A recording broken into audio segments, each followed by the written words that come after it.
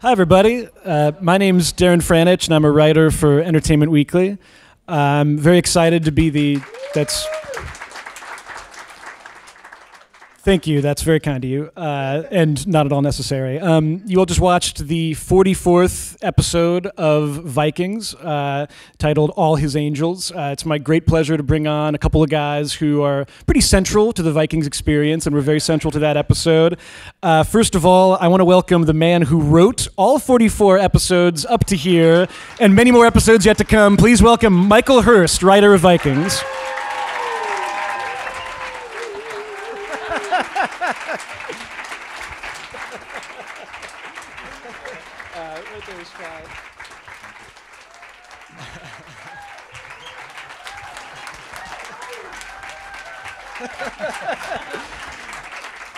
And joining him on stage is a man who needs no introduction. Over the course of 44 episodes, he was a farmer, he was a warrior, a conqueror, an earl, a king, a fallen icon, and ultimately a guy in a snake pit. Please welcome King Ragnar Lothbrok himself, Travis Fimmel.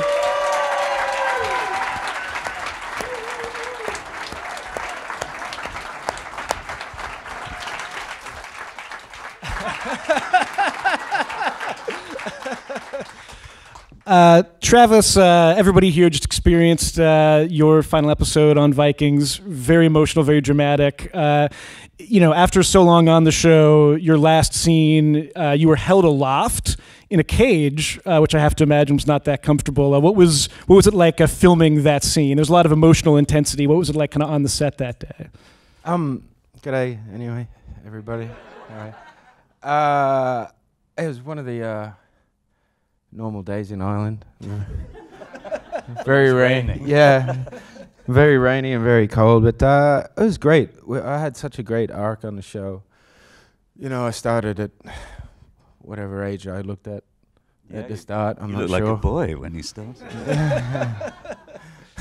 And anyway, I got to span an age until whatever age I looked at the end. It was about 30 years or something. So as an actor, it's such a great opportunity, and I don't think I'll ever get that on another show or film or anything. And I know it really felt right to die that day. It felt the right time, I accomplished what I was going to accomplish, and the kids are coming up and doing amazing things, and it just felt really right for the show. And you've kind of said before, I know, with Ragnar, we went on such a journey with him, saw him as a young man, as you said, saw him as an older man. You've kind of said you kind of preferred playing some of the later seasons when, he had kind of a spiral towards the end there, I think it's fair to say. Was that kind of more interesting to play, or, cool to play that side of the character? Yeah, I feel like I had a lot more obstacles when I was older, and Michael gave me great opportunity to be more, to have more, what's it when you, I make more mistakes. You made a lot of mistakes. Yeah, a lot of bad choices. The only bad thing was you got to sit in makeup for an extra hour and a half. But yeah, he's a lot more flawed, my character, by the end, definitely. And his kids are grown up, and you could, there's a lot more understanding between the kids instead of talking to a little kid that you can't really have a normal scene with. Especially little Irish kids, they're funny. Michael, talk a little bit about, Ragnar's death scene. In some ways, the show had been leading up to this for so long, and, I have to imagine that you kind of knew at some point this scene would occur, but talk a little bit about the staging of this scene. What kind of led you to stage it in this kind of dramatic fashion with him sort of speaking down to all the assembled, to all his assembled enemies, really? Well, could I say, actually, that even thinking about it now makes me feel very emotional. Obviously, I knew that Ragnar was going to die at some point, although in the initial outline for the show, he actually died at the end of season 1. So, in fact, once the show was underway, that was never going to happen. And Travis was just an amazing character and person, and lived that role and was always creative, always creative. I was, we created the character together. It's not just that we spent a long time talking to each other about the character, and he would put pressure on the dialogue or the lines or the scene or whatever, which was a good thing, because then I had to defend what I'd written, or I could be persuaded that I was wrong, or we could change it.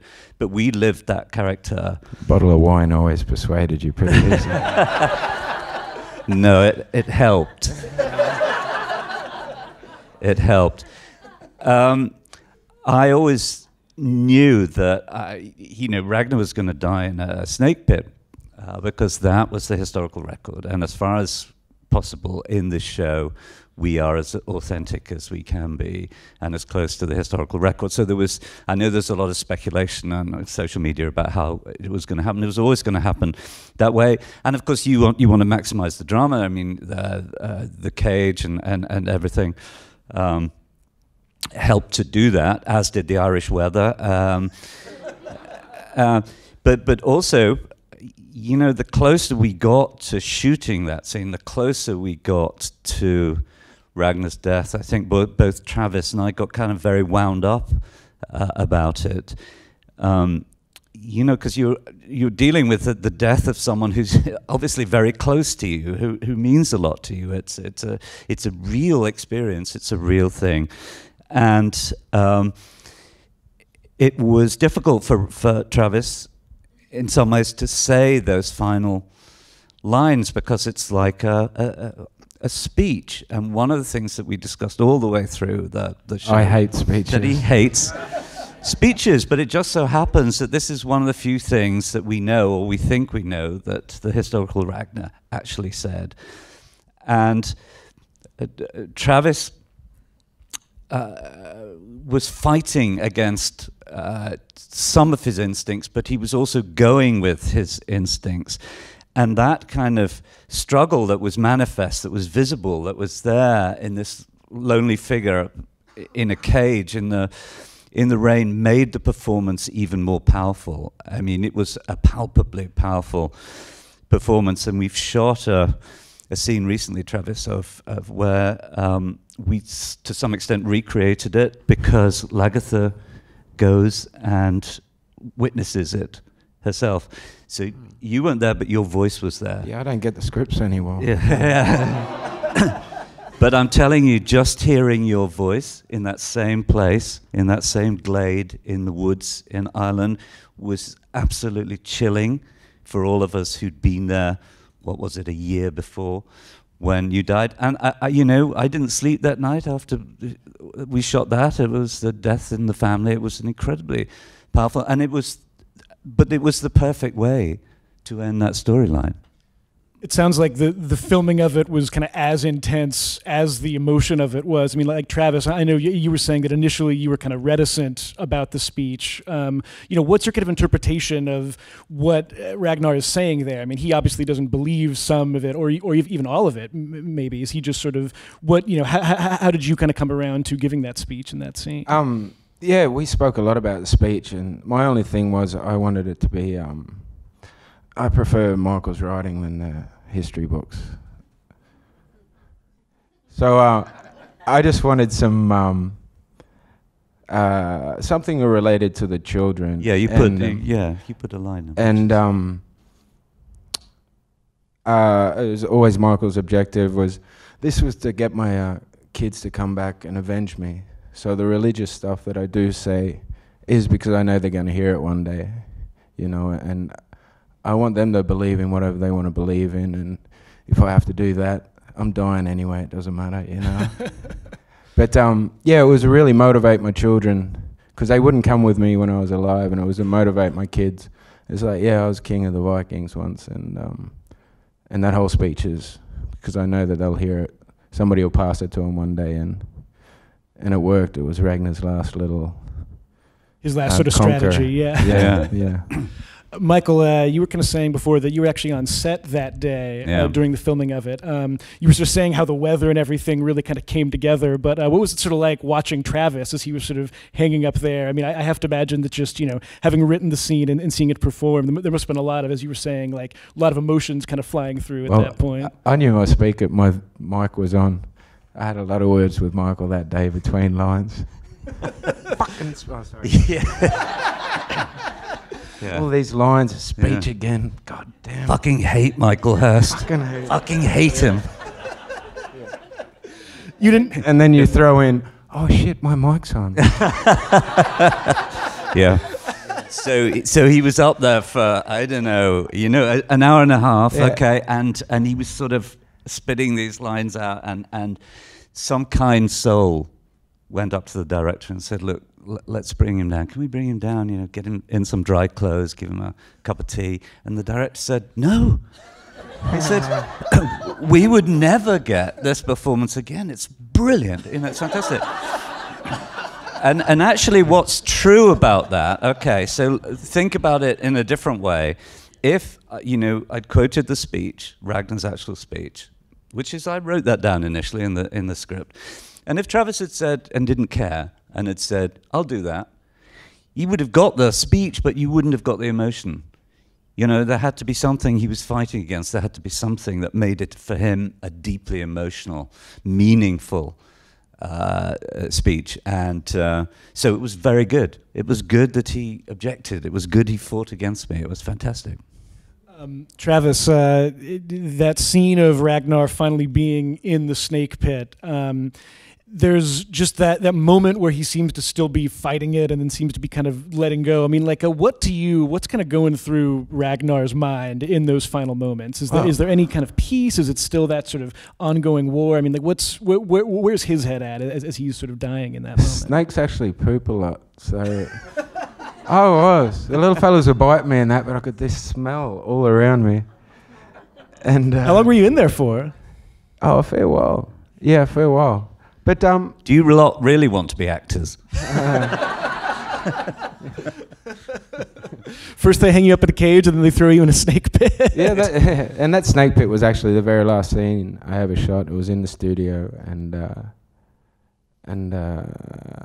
as I said, it just felt right, and I was so privileged to have a writer like Michael to write, on a show that I was on for 4 years, and it was an amazing experience.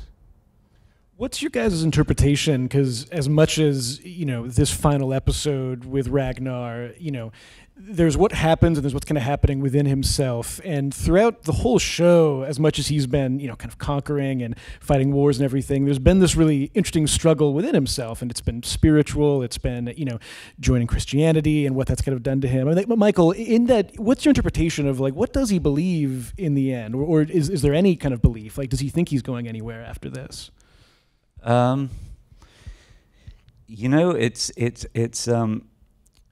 It's not possible to answer that definitively, because it was an organic process of the character going through so many experiences, extreme experiences, of not wanting power, but having to take power to do what he really wanted to do. And we all evolve our attitudes. Sometimes our beliefs are put under pressure. So it would be very easy to say, well, he'd become a pagan atheist by the end, but that would be far too simplistic. Like all of us, it's a rich pattern, probably full of contradictions, and for me, of course, what he actually that last speech was a sign of great nobility, that someone could, when you're dying, say something that you didn't probably believe, but you knew your kids and your people believed it. That was fantastic. That was very moving.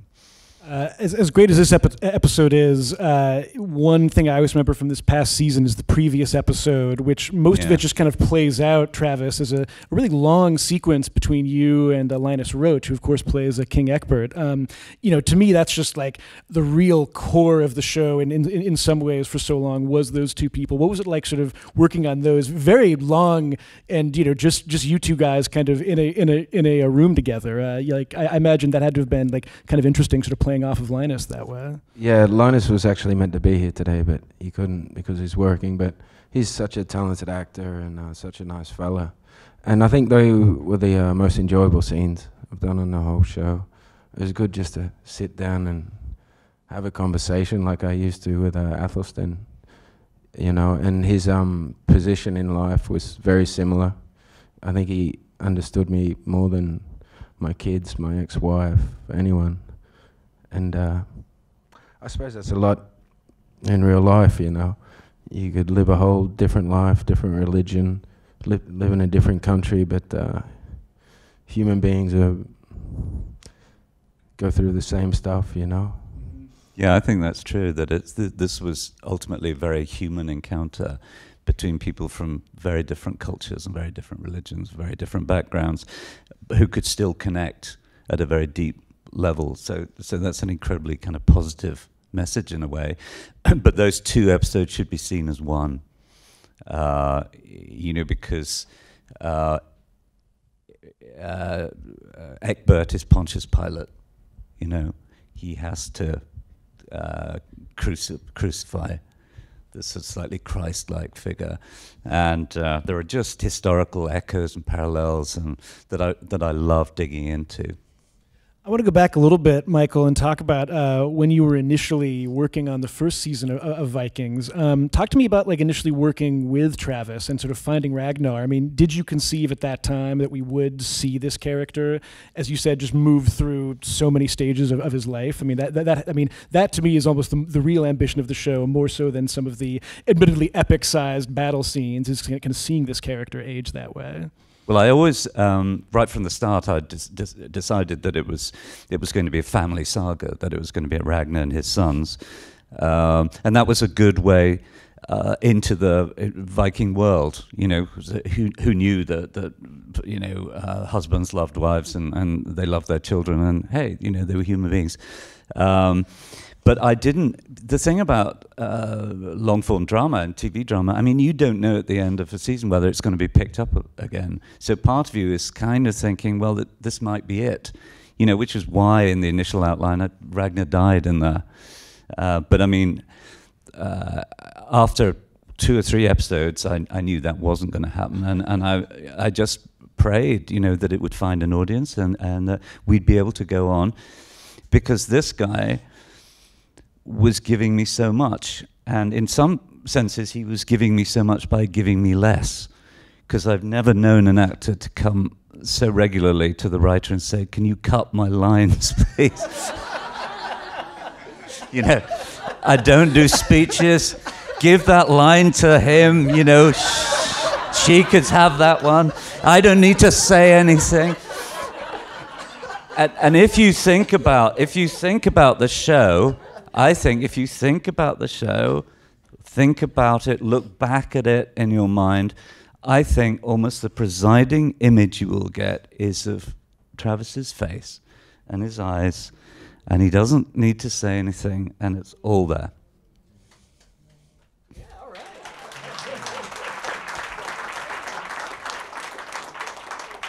So Travis, that was your main note, was less dialogue, less speech. The first day I said that was pretty tough. You're going up to a writer and saying, I don't want to say it. That was great. And there's so many brave choices in our show, and Michael, I don't know what episode it was, but there's one when, I think it was the end of Season 2. Season 2. And I went up, I didn't want to sound too dumb, which I often do, but I went up to Michael and said, what do you reckon, buddy, if I don't say nothing but the prayer, the Lord's Prayer in this whole episode? And I know it's a finale or whatever season, and Michael He's like, yeah, just don't tell no one. Yeah, that's it. And let's see if they notice. yes, got away with it. Where are they? Yeah, but I think it was such a great opportunity for me to.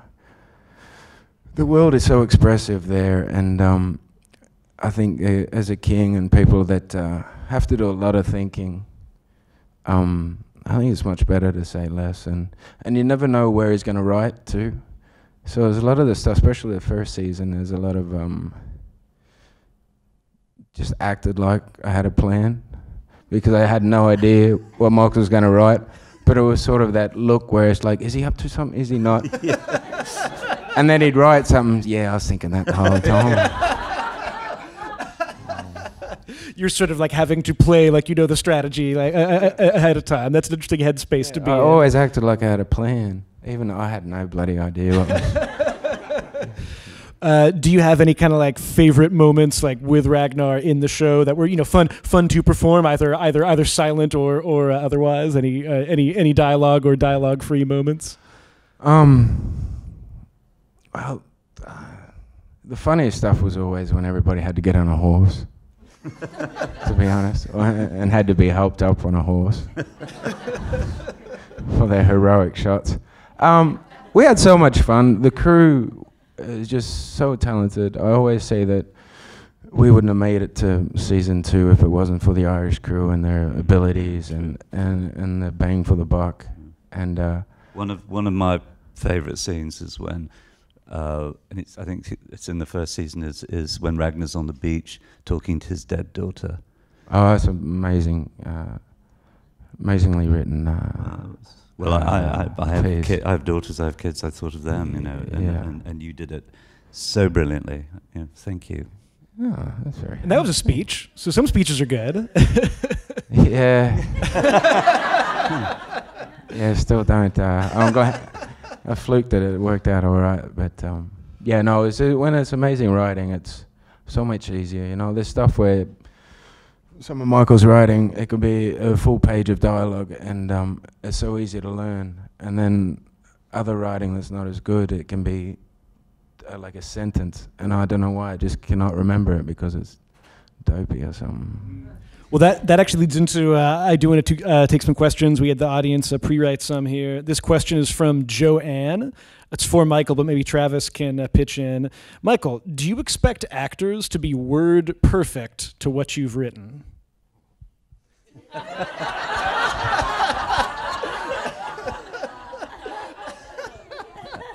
I tried.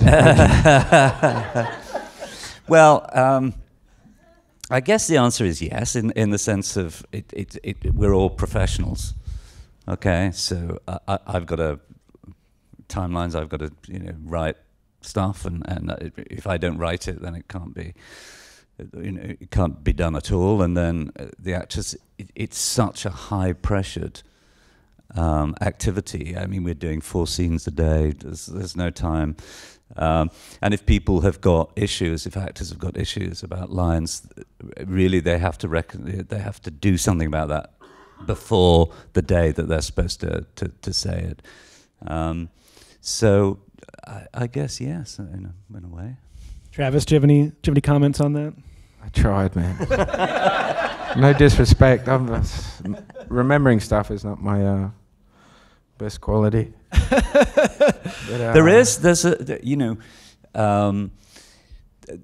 I have a very good friend who's a film director, and I was telling him one day about talking to the cast and they might want to change things, and he's 86 now, so he was making movies in the 60s and 70s, and he was just looking at me and like complete. But what do you mean you talk to the actors?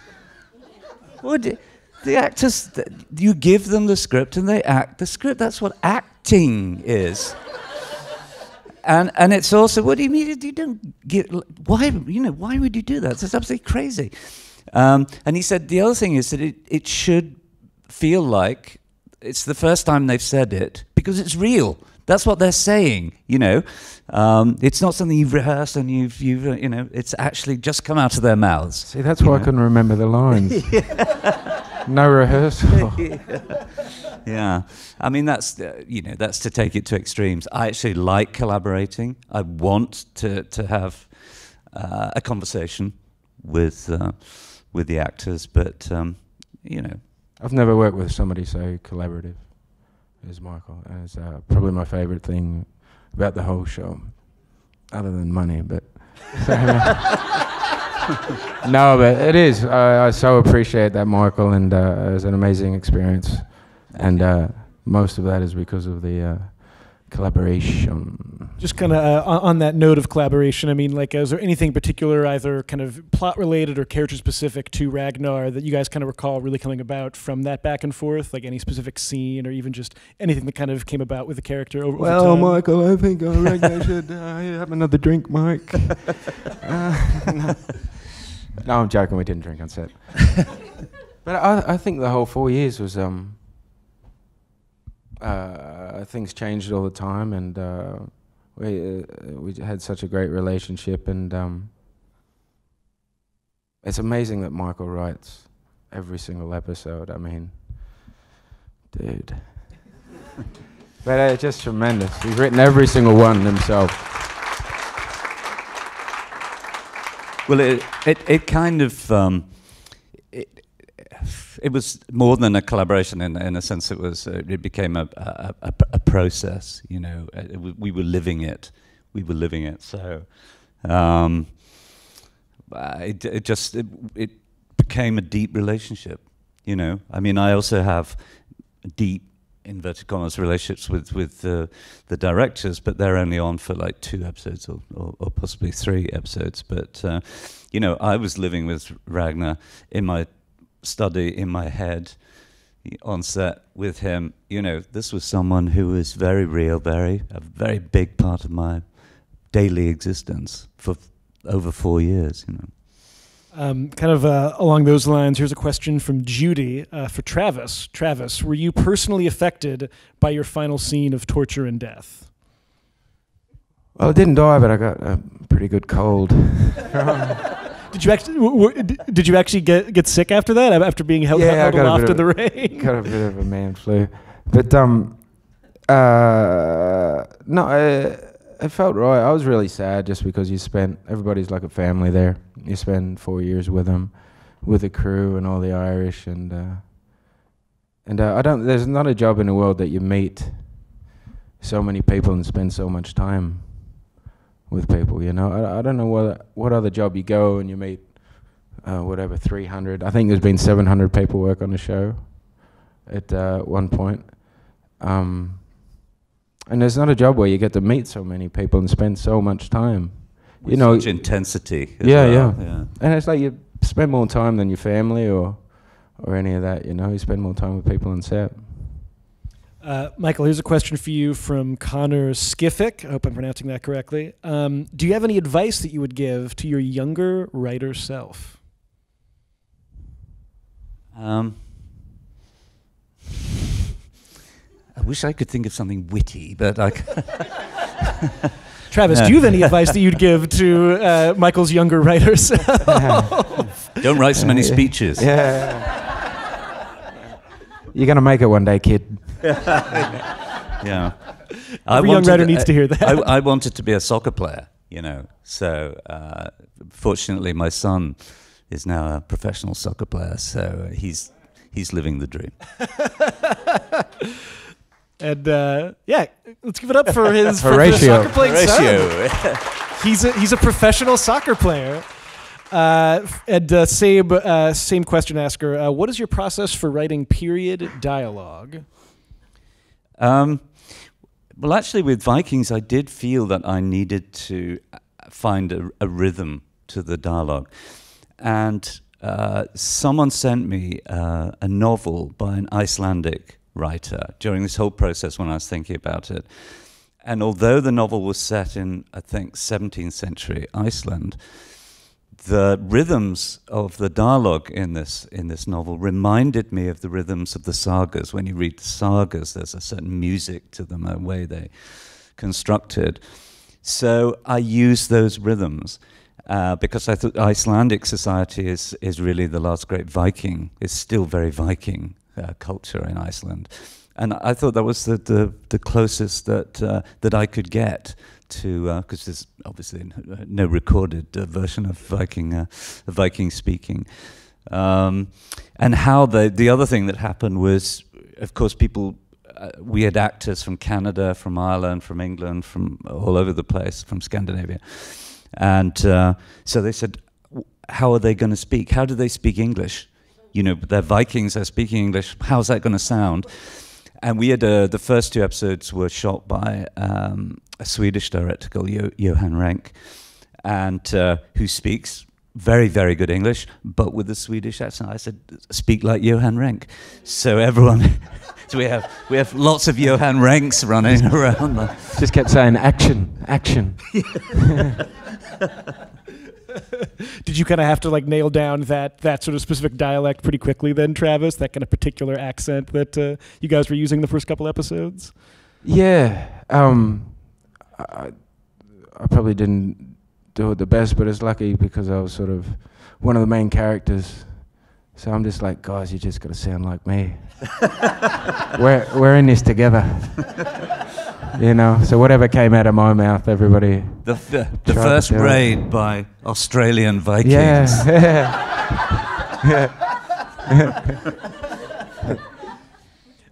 Here's a question. Oh, sorry. This question is for Ragnar Lothbrok. What sort of preparation, I assume it's for you, Travis, what sort of preparation did you do to play the legendary Viking? What did you do to stay in character? Did you research the mythology or the belief system? To be honest, Michael was my encyclopedia, and the scripts were so detailed.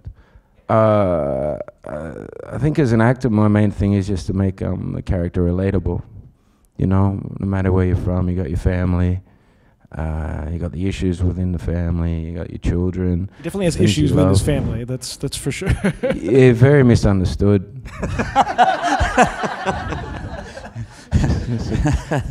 Good old boy. Troubled, sensitive, poetic. Yeah. Scared of love. Lonely. Single.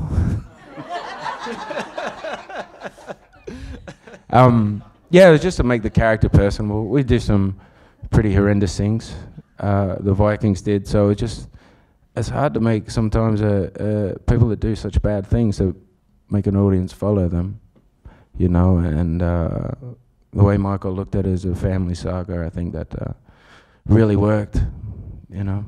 And of course, in the last episode, there's the moment between you and Alex, who plays Ivar, which I feel like that really comes to the fore there. The idea of this as a kind of a family saga. I mean, in that scene, that's really him saying goodbye to his family. I mean, like, do you kind of feel like is he giving? I guess one thing I should ask is he giving Ivar good advice in that scene? Like, is he actually kind of helping him in some way? Is that kind of him making good with a character who he had initially wanted to leave in the woods many years ago? Yeah. Well, Michael and I spoke about that early on, and we spoke about taking Ivar's such an amazing character, you know. The legend of Ivar is so amazing. This guy that can't walk, that goes into battles, and we spoke about how important he's going to be to the future of the show, and I really wanted to go with him on the trip and try to right my wrongs. I did it with the other sons in weird ways, in Ragnar ways. I settled things with Lagertha, with Aslaug, with Bjorn. And the one kid that I didn't spend much time with was Ivar. And that kid's, Alex is a great actor. And it was great to do scenes with him and set up, or help set up, part of the future of the show and for the Viking race. Wasn't that a beautiful scene when he was sitting on the throne talking about his childhood and what you'd meant to him, and do you remember that? It was. I never watched the show. I haven't seen it. Is that It was a beautiful scene, it really was. And you were in it. No, yeah. Yeah, no, it was great. I really enjoyed the scenes with him too because it was so different, you know, and it sort of, I don't think Michael figured that in season 1 that we were going to do this journey, and then it worked out so good because he was a kid that I did leave under a tree because I thought it was better for him, and to be honest, a lot of the characters who would take over for the Vikings in a way, I mean, I think I was maybe too trusting in some people. That's where my leadership went away, and I think Alex has got that. If you really want to conquer something, you need half a brain and a lot of mongrel, sort of. A lot of hate is where that speech come from. Just taking no prisoners. I tried to be friends with people and I got messed over. Ragnar just tried to be friends with people. That was his only mistake, really. Yeah, just good old boy. Scared of love. Michael, this is a question for you from Oscar. What do you do for writer's block? I can't afford to have writer's block. What is, I mean, right now, Michael, you are at, is it 70 episodes and counting of Vikings? What is your kind of procedure when you're approaching a new season? Do you kind of outline it ahead of time and then hit it one by one? Like, what does that kind of schedule look like? I'm still blown away that you wrote 20 episodes this past season, by the way. Well, first of all, I go into the fields opposite my house and scream. And this really helps me, you know, it gets me into that. You live on a beach in a beautiful spot where there's a field there. He gets in his Speedos and goes for a swim. That's another house. Oh, okay. So, the one in England, sorry. So first you go in the field, you scream. Yeah. How long are you screaming for? Is it a couple days? Well, inside for a long time. You know, it's what I have to say really is that it's been continuous pleasure and joy to write the show. Otherwise, I wouldn't do it. Because it does take quite a bit out of me, and it, you know, and I sacrifice many other things to the show. My children, my wife, my dog, everything. You know, it's like my life. But I love it. I mean, I go into my office and I'm with these characters. They're living people to me, and I go in there now to find out what they've been up to. You know, I've got a historical consultant who feeds me lots of information, and which is very important, and the reality is very important to me, and the research, and it's very important. But then I have to take my characters for a walk, you know, and I'm lucky that you know I can kill them off if I want to. You know, I can refresh them.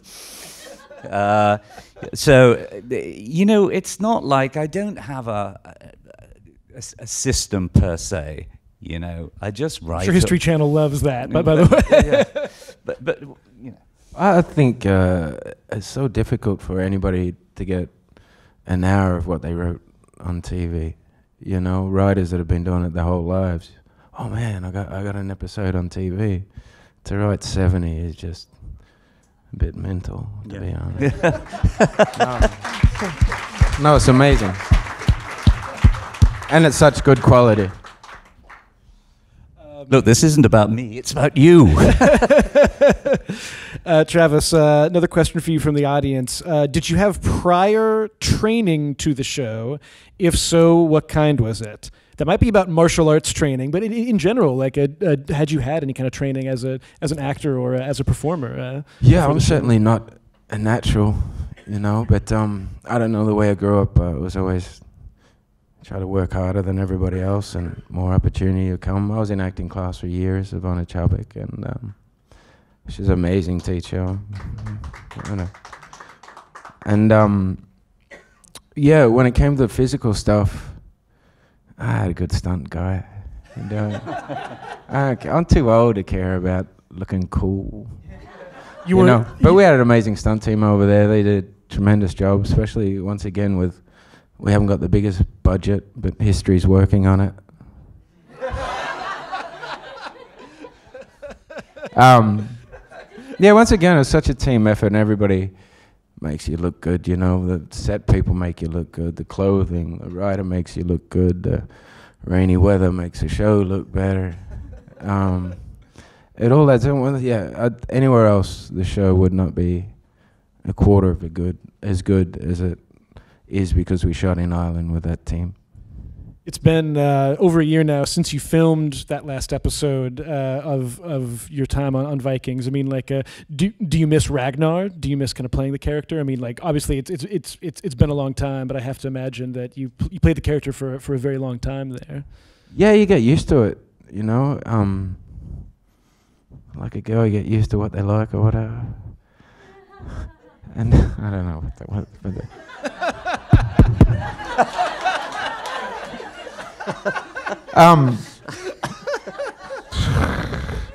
no wonder you killed me, Michael. He's getting tired. Yeah. Yeah, you certainly get used to play the character, and it becomes a little easier, and that's why we put so much pressure on Michael to give you flaws and to keep everything fresh, you know. But yeah, I miss Ragnar. I miss all the people. I miss the free food. I'd be intrigued to know, because I'm guessing a lot of people in this audience would wonder this. Do you have any advice? You know, could be the most general advice possible, just for a younger actor who's kind of just starting out right now. I'm the worst person in the world to ask that. For a start, don't do it. No, it's just the same thing. Work harder than everybody.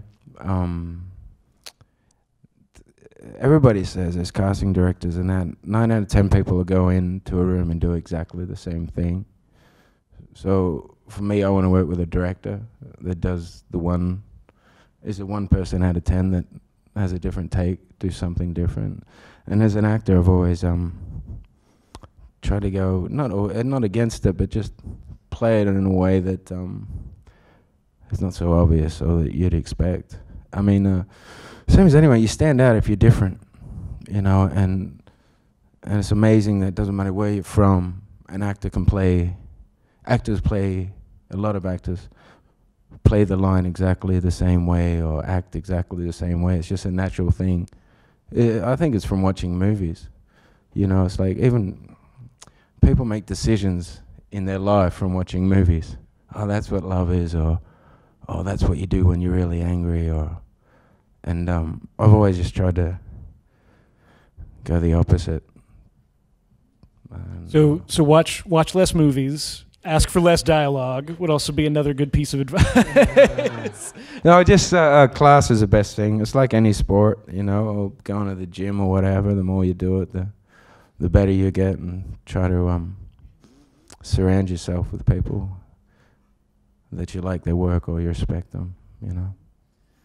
Michael, I'd be kind of intrigued to know, you were kind of saying earlier that it still makes you emotional thinking about Ragnar, and you were saying that you'd lived with the character for so long. I mean, you've obviously the show has moved on into this interesting new era, but how do you feel now, kind of looking back on this episode, on the episode that sort of ends Ragnar's journey on in the show? I think these two episodes, 14 and 15 together, are still probably the best two episodes that we shot. So you're gonna bring so Ragnar's is coming back to life then? Is that Ragnar? My agent's just there somewhere. Ragnar doesn't ever go away from the show. His sons reference him all the time and embody him and talk about his legacy, and some of them try to create what he was, his dream. Ragnar, you know, the thing about Vikings, the most important things to Vikings was fame, which is a different thing from celebrity. Fame was doing something remarkable that they could talk about in the hall in winter around the fire, that these, almost godlike people, and there are sagas about Ragnar Lothbrok, So in the world of Vikings, in my saga of the Vikings, Ragnar is always present and will always be referenced, referred to, remembered, so I'm still writing about him. Travis, you may have to start watching the show now. It sounds pretty good, actually. No, I've always watched his show. I'm not in every scene, so I love seeing what the other actors do, and and like I said, as a family, I really enjoy. It's like watching your brother act or your sister act, and I've watched them all. I just don't like watching myself. Is that right? You don't like watching yourself on screen? No, not at all. What do you guys think? Do you like watching him on screen?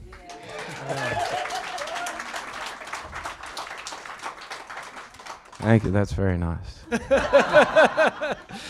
Well, Michael, you were kind of talking about Vikings achieving fame with something great. It's fair to say this episode, I think it just sticks in everyone's mind so much. The writing of it, the performance of it. Such an honor to be here to celebrate this episode and you two guys. Everyone, please put your hands together one more time. Thank you. Thank you. Thank you.